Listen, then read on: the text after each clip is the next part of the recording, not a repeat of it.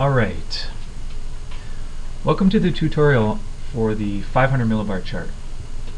So my name's Jesse Ellis, I'm a fire weather forecaster, and over the next 15 minutes or so we're going to be looking at what exactly is meant by the 500 millibar surface.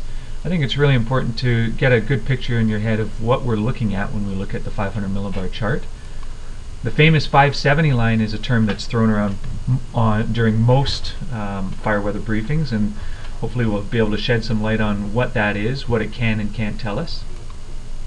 And then we're going to look at how to identify upper ridges and troughs and link that into the kind of weather that we can expect on the ground. So before we start looking at any weather maps, I just wanted to cover a couple properties of the atmosphere. The first one being that with increasing elevation, the air pressure decreases. So we know this because we launch a whole bunch of weather balloons across North America a couple times a day to feed data into the weather models. And as they go up in elevation, so from the surface at 0 meters, the air pressure is about 1,000 millibars. So millibars are just a unit of air pressure. Millibars and hectopascals are interchangeable. When we go up to 1,500 meters, the air pressure is about 850 millibars.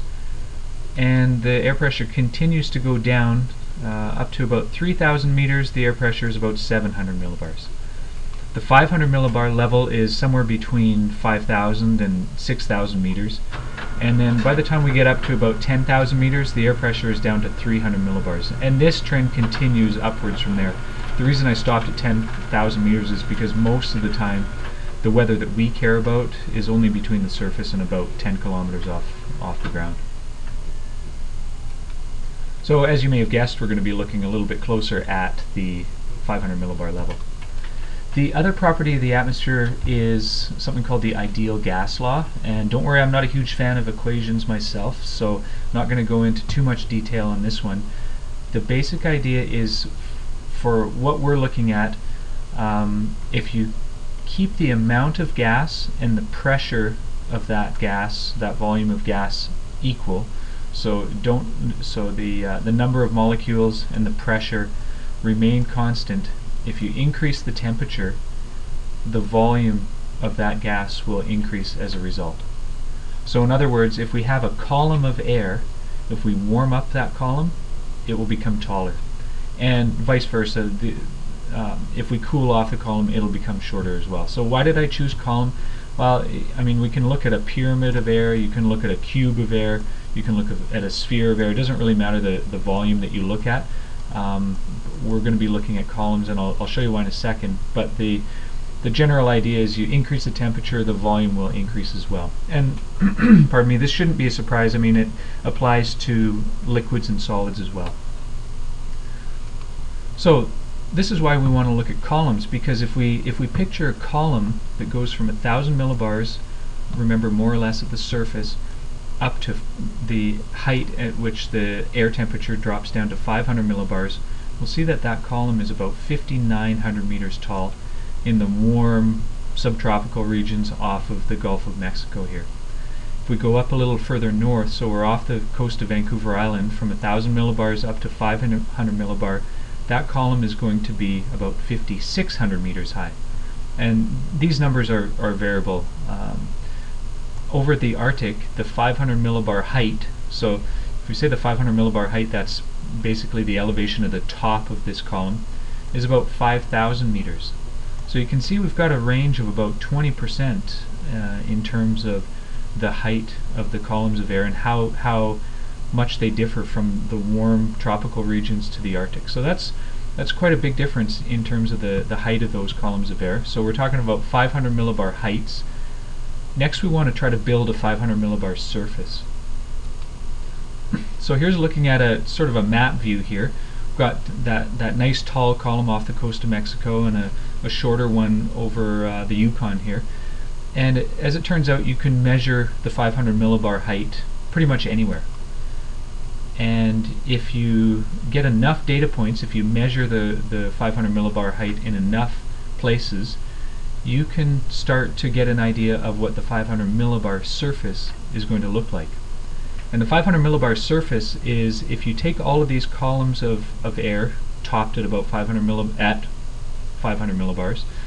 and you flop down a big sheet on top, imagine a big massive piece of plywood on top of all of these columns, that is your 500 millibar surface. So now if we look at this from the top view, we're looking at the exact same thing. I've shown the columns of air here as numbers, so the height of those columns are here. So now we can get an idea of what this looks like in the map view, and in order to tidy this up, we can connect the dots basically. So we're going to draw some contours on here for places of equal 500 millibar height. And so we've got the contours on there, and now that we've got the contours on there, we can take away the data points and label the contours. So we're looking at the exact same thing, just shown in a little bit tidier format here. And as it turns out, I'm not too sure why, on a 500 millibar chart, the 500 millibar heights aren't expressed in meters. For some reason they say decameters. So 1 decameter is just 10 meters.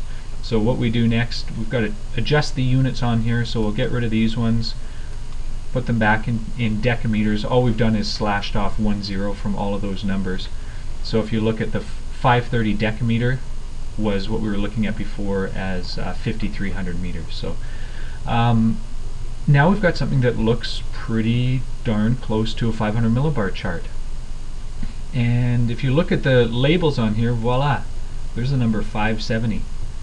So when, and I'll highlight that here, the 570 line is just one of those height contours for the 500 millibar chart. So areas that are south of the 570 line will usually see higher 500 millibar heights, and areas to the north of the 570 line will see lower 500 millibar heights. So remember, we've got those shorter columns of air across northern Canada here, and we've got those taller columns of air to the south. So who cares about the 570 line? Well, as it turns out, quite often the sensible weather is, there are relationships between the sensible weather at the surface and where the 570 line happens to be. Entirely by coincidence, so 570 is just one height line that was chosen arbitrarily there, but more often than not you can draw some connections between the weather at the surface and where that 570 line is located. So here's an example. If you're on the coast of Alaska or BC here, if you look at where the 570 line is positioned, that's the one highlighted in red, areas north of the 570 line, so we're looking off the northern tip of Vancouver Island and northwards, are all under cloud, probably seeing quite a bit of precipitation up there. And areas south of the 570 line are in mainly sunny skies, and we'll see much warmer temperatures, lower humidities, all that kind of stuff. So in this case, for the coast of British Columbia, the 570 line works out quite nicely in marking the dividing line between cloudy, cool, and wet to the north, and warm, dry, and sunny to the south. Now, does this always work? Absolutely not. So there are always exceptions to this rule. If you look further inland, we're looking over Montana here. Well, it's cool, cloudy, and there's probably some thunderstorms happening, and that's south of the 570 line. So just because you happen to be on one side or the other it's not the end-all be-all in terms of weather forecasting. So if we look, this was a few days later. That big system has pushed inland a little bit. It's sort of dying off the coast of Alaska there. But if we look at the 570 line, and now we're going to look at an example for further inland, look at the Rockies. So we've got a bunch of convective cells, and if you're not used to looking at satellite pictures, that's okay. But what we've got here is we've got a bunch of convective activity developing north of the 570 line along the Rockies, and south of the 570 line, so down in the southeastern corner of BC, that convective, there isn't quite enough moisture, or else temperatures are a little bit too warm to allow any of that cloud buildup. So this happened to work out quite nicely for this area on this date. Although, I mean, if you look back at Vancouver Island, You look at areas north of the 570 line on Vancouver Island for this day, and there's pretty much a lack of cloud, and it's probably warm, sunny, and dry there. So it's, like I said, it's not the end-all be-all, but it's not a bad first guess as to the kind of conditions to expect, and it's a good control line to track over time. So now let's look at something completely different. We're going to look at ridges and troughs, and what I've brought up here is I snagged this out of a Geography 12 textbook, and it's a topographic map with the topographic features labeled. So if you're not accustomed to looking at topo maps, this would be a great time to hit pause and go review that material, because it's going to be pretty key for the rest of this tutorial. So before I start marking up this map, I'm just going to turn it upside down here, and this should be okay. I mean, no matter what angle you look at a topo map, a ridge is still a ridge, a trough, or sorry, a draw is still a draw, mountains are still mountains, lakes are still lakes. So I've just turned the map upside down here, and I'm going to label on here ridge lines. So we've got a ridge line extending northwards from this area of higher terrain, or sorry, I shouldn't say northwards because I just flipped the map upside down. We've got higher terrain across the bottom part of the map here, and we've got a series of ridges radiating out towards the top of the map on here. Hopefully those are clear to you. And in between each one of those ridges, by the way, I'm marking the ridges with a zigzag here. In between each one of those ridges, you've got a creek draw. I'll mark that with a dashed line. So we've got ridges and draws radiating northward from this area of higher terrain across, I said northward again, radiating upward from the area of higher terrain across the bottom of the map. And we can draw a direct parallel between topographic features and features on a 500 millibar chart. And I'll show you that right here. So here's our 500 millibar chart again, and imagine we're just looking at a topographic map with higher terrain across the south and lower terrain across the north. Remember, we've got those short columns of air between the surface and 500 millibars across the north, and those tall columns of air for the southern part of the map. And we should be able to, it should be easy to label the upper ridge that's extending from Mexico up over British Columbia here, and then there's an upper trough off coming down from the Arctic and over Newfoundland and Labrador there. So why do we call them upper ridges and upper troughs? Well, remember, this is the 500 millibar chart, which is somewhere between 5,000 and 6,000 meters above mean sea level. So that's basically the only reason that we're looking at 5 kilometers up in the atmosphere, and that's why they're called upper ridges and upper troughs. So here's a real scenario from a couple weeks ago. We're looking at a 500 millibar chart of North America here. So this is exactly the kind of thing that you're going to see in a fire weather briefing. And now would be a good time to hit pause and see if you can identify the ridges and troughs on here. So I'm going to start marking this up here. We've got an upper ridge extending from the northern Pacific here out over the northern parts of BC, and it sort of dies out as it gets up towards Northwest Territories there. And we've got a big deep trough coming in from Alberta there over southeastern BC and extending all the way down to off the coast of California there.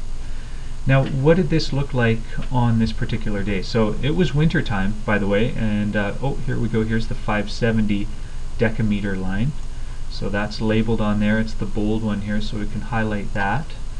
And if you notice how far south the 570 line is, so we've got the 570 line is all the way south of California. So from what we were looking at on the satellite picture, we'd expect cooler temperatures, probably cloudier skies to the north of that. So this 500 millibar chart was actually taken off the internet on December 20th. So it makes perfect sense that the 570 line is so far south, where it was the cool temperatures for all of BC. Now when we look at the features over British Columbia, this upper ridge that I highlighted here actually was bringing sunny skies and a little bit milder temperatures to parts of northern Vancouver Island and especially the north coast of BC, whereas this upper trough was producing isolated, scattered flurries and cloudy skies over pretty much all of southeastern BC. So what's going on here? When you have an upper ridge, it's a result of higher 500 millibar heights, and remember those higher 500 millibar heights result from a warmer air mass. And the best way to warm up an air mass is to heat the ground below it, and the best way to heat the ground below an air mass is to shine some sun on it. So upper ridges are often associated with sunny skies and warmer temperatures. If we look at an upper trough, that's the opposite. So we've got lower 500 millibar heights. A cooler air mass is why those heights are lower, and the best way to cool off an air mass is to not shine sun on it. Have some cloudy skies, and when you've got cloudy skies, you've got a better chance of precipitation. So I do want to highlight the fact that this is a very basic conceptual model for what's going on in upper troughs and upper ridges, but for the sake of keeping it to 15 minutes, that's going to have to do for now. So what do we go over? We should have a better idea of what we're looking at when we look at the 500 millibar surface, which is called a constant pressure surface. The 570 line is just one of those contour lines on that pressure surface. Should be able to identify ridges and troughs before you hear the fire weather forecaster say it during the briefing, and hopefully you've got a decent idea on at least a first guess of what kind of weather to expect under those different 500 millibar features. So if you have any questions, fire me an email. I'll make the time to find the answer for you. And the next question for me, and probably for a lot of folks out there, is what's next. And there's a lot more that we can get from the 500 millibar chart.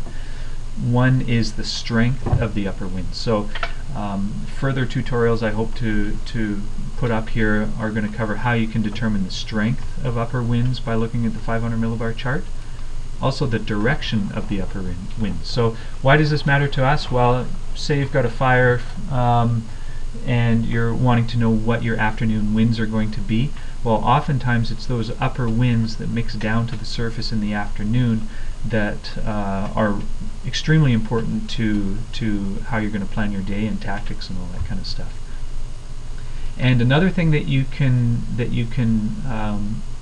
glean from the 500 millibar chart is atmospheric stability, and that's quite a complicated topic. There's a lot to it, and I hope to be putting something up on atmospheric stability as well.